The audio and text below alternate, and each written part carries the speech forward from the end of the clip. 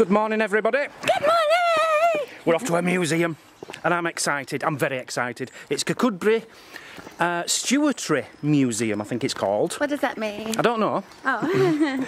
But it's supposed to be quite a lot of interesting things in there. It's free to get in. Leave a donation if you like. And it's supposed to house the oldest sports trophy in the world. For what sport? You'll have to wait and see. Oh. I'm really excited about that. I do like trophies, I do like sports, so let's get down there, let's see what the crack is. Oh, it's all downhill as well. I've just invented something. Is anything like the curry the other night? No, green. Green what? You know when you're ill, when you're tired in the morning, wouldn't it be great if we were all, you know, really green if you're really tired, and just your normal colour if you're not tired, slightly green if you're a little bit tired? Wouldn't it be handy? You know, you could be walking down the street and you see old Mary across the road, say, oh Mary, you're tired today, because she's really green. And then maybe you need to go to the doctor's, you're not feeling too good. Hey doctor, I've just no energy, I don't know what's wrong with me. Well, you're not tired. They can tell, you see, because he isn't green. I think it's a brilliant invention. I don't know how you'd actually put it into practice, but it's a good idea, isn't it? You should what is it called? Patent that? I should Patreon that. Patent. Patent. That's the one. We almost went into the wrong museum. Across the road there, Kirkcudbright Galleries. It's an art gallery. That would have been good. No, it wasn't. It really wasn't. Yeah, this is it up here, the Stewartry Museum. Stewardy. Strange name. And here it is. It's a lovely building. Little thistles on top there. Looks like a little castle. And a bit of art here. Check that out. That is beautiful. A big stag coming made out of willow. That is lovely. Okay, that isn't what it said on the website. Sundays it's only open 1 till 4. Yeah. It's 12:20, so we can't get in. And also it says a booking system is in place. Did it really? Yeah. Where did I read that? A booking system is in place to assist social distancing. We might not get in it. Well, we have to get in here. I don't know. We'll try and get in before we leave Kirkcudbright anyway, but... Yeah. So what now? I don't know. Unless we do come back up. Mind you, if it's a booking system, we haven't booked in. That's what I'm saying. Maybe they're not even going to bother opening today if there's no one booked. They are. Let's have a think about it. Yeah, let's take a walk into town then. So we're at the art gallery. We are not going in. She hasn't asked me yet, but we are not going in. I have asked you. You said no. But this is where we're just missing this by 9th of October. It's coming. The Galloway Horde. Now I know the people who. Well, I've never met them, but I have had a bit of a Facebook chat with them in the past. The people who found this, and I would like to see it, but we're not going to. I think it's doing a tour of Scotland. Yeah. Never mind. Had to come back for some of your Scottish tablet, didn't we? Yeah. You were worried that the sun would be melting it. It's got a brolly over it. Yeah.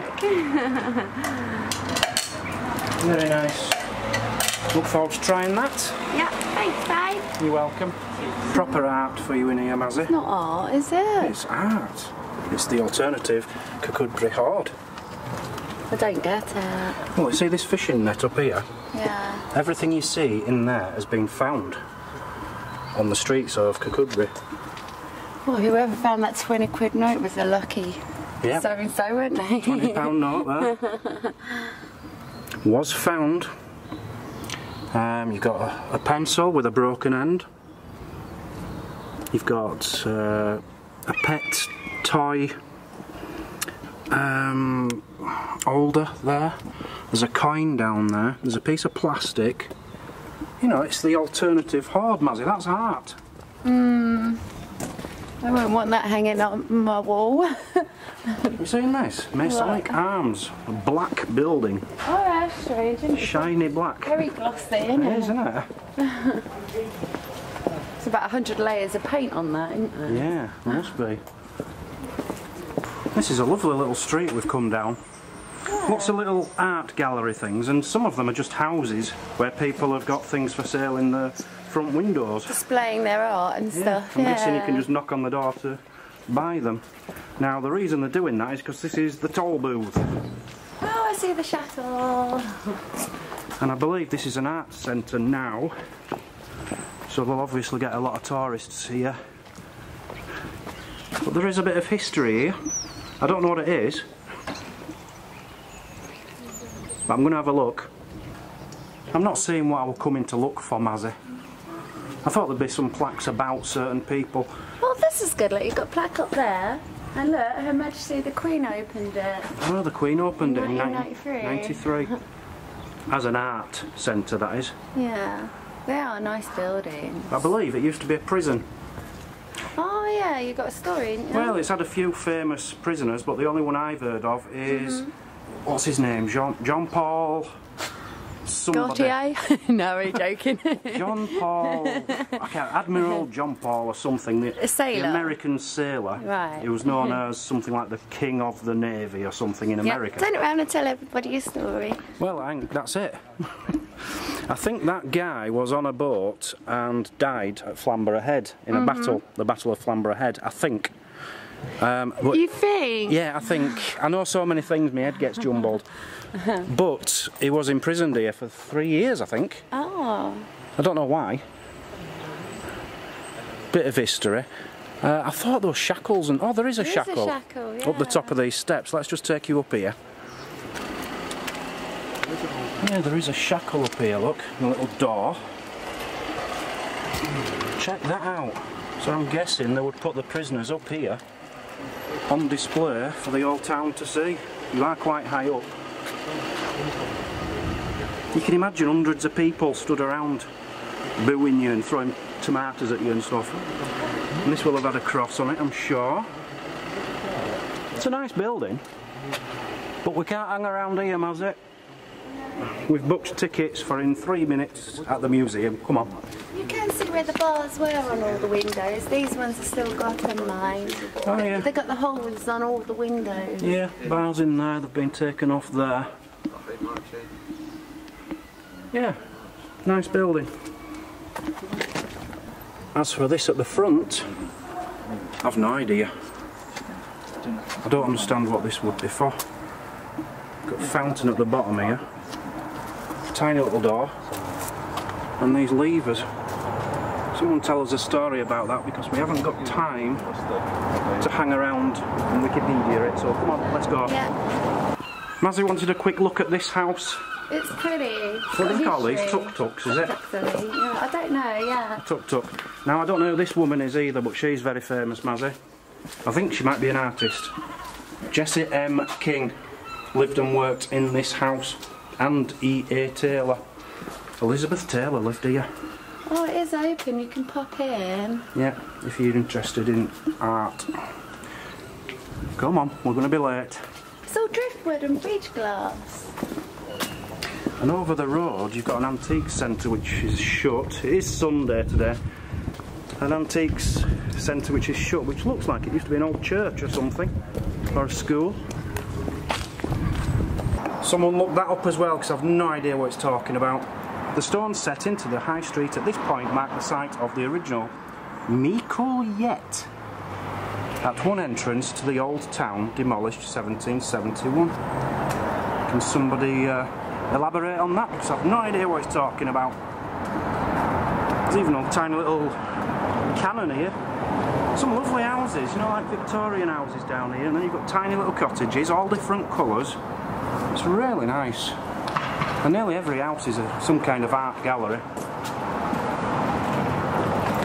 Oh, this is the Selkirk Arms, Mazzy. Oh, you got a story about this, haven't you? I did have, but I can't remember it. I'm just looking at the menu. I think Robert the Bruce stayed here for 3 nights. Or was that somewhere else? I think I'm right, actually. I think it was here. Mazzy wants that on the video because that's her favourite felt tip colour. Yeah, but that weren't meant to go on the video. I was just talking it's cute, to you. Mazzy, it's cute. Just behind the museum here, a bit more art. Yeah. You're getting of it now, aren't you? Yeah, art doesn't interest me for very long. I'm hoping there isn't any art in the museum. Okay. Yeah, we're in. It looks we're in good. The museum. Yep. The lady who's running the museum actually saw us in the graveyard This morning. talking about Billy Marshall. Yeah. And there's some Billy Marshall things here. Yep. I'm just looking here, Mazzy. These tokens, Creetown, we're going there. We went through Tongland yesterday. Kirkcudbright, where we're at. Oh, the communion tokens. Communion tokens from all around the area, yeah. Yeah, that's nice. Third time lucky. I keep trying to show you this, but I keep forgetting to turn my phone on. It says 115 on there. It's a horn cup, and they reckon that is the age the guy who made it was when he carved this, 115 years old. And it is the Billy Marshall, the king of the gypsies, king of the Galloway Tinkler gypsies. So they reckon he made that when he was 115 years old. It's got his initials on it, and the year 1788. You will not get a better story than this, Mazzy. That's really interesting, isn't it? An ash tree growing in the woods, which was cut down in 1912, St Mary's Isle. When they cut it up, the wood was split, and 14 inches inside the bark, yeah, 14 inches inside, 157 years earlier, they found some initials. That's amazing. A, D and M. How cool is that? Yeah, that's really good. A, D and M. We're upstairs now. Still got half of it to do downstairs, but there's a one-way system. It's very similar to a museum we've been to before, isn't it? Yeah, with this upstairs bit. I think, well, we've been to two like this. One was in Cambridge. Yeah. And it was huge, can you remember? Yeah. There were lots of doors open upstairs. I'm sure there was one in Scotland. There was another one. I'm sure it was Scotland.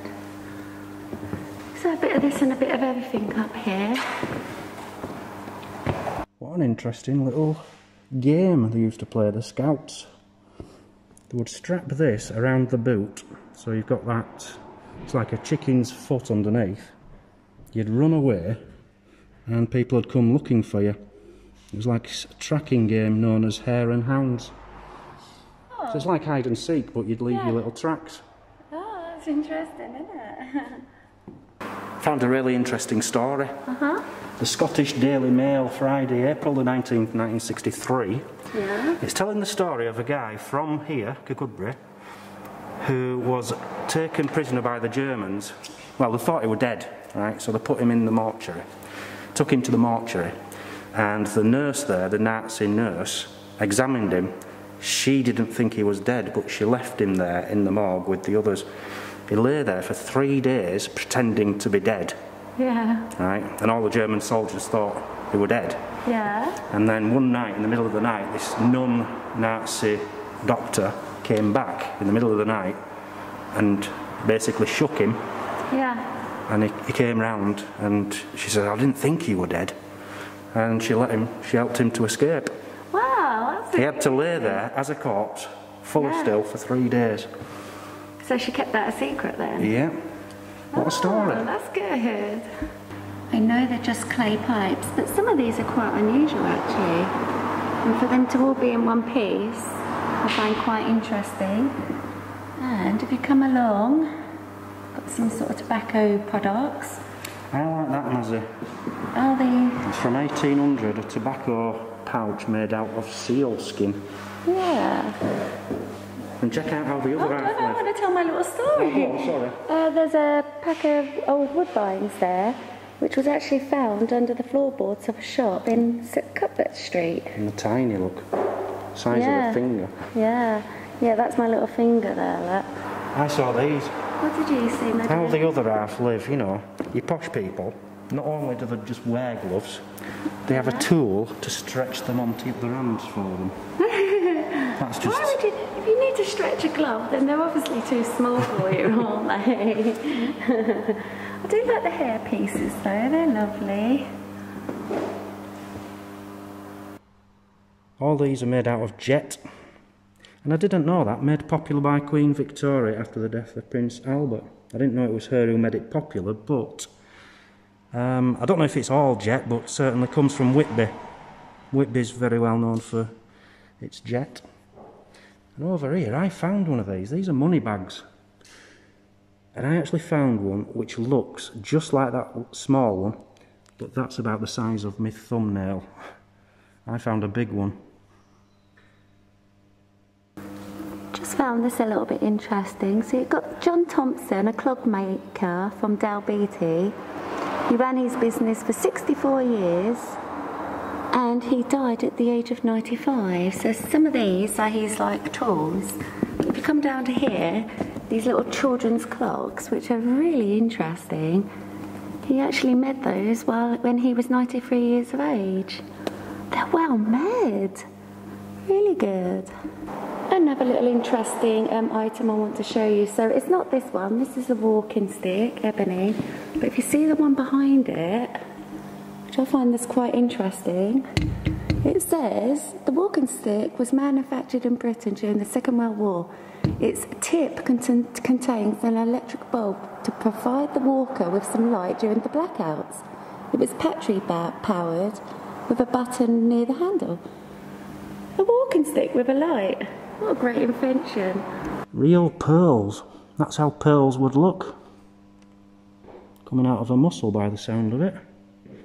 And this one here, a necklace made of pearls. They are the tiniest little pearls. How that hasn't broken, I have no idea. Stunning. In this case, there's some lovely little women's trinkets. For one, I do love this, made out of shells. I don't know if they're bracelets. Oh, they are bracelets, and sort of like a choker collar-y thing. If you look beside it, it's got the tiniest, delicatest necklace made with tiny little pearls. And moving over to this, which I found quite interesting, the silver pomander contained a aromatic ball was carried by ladies for protection against infection and bad odours. Was that their bad odours? I'm guessing it was. This has got to be my little favourite piece. It's tiny, it's cute. It's a little notebook.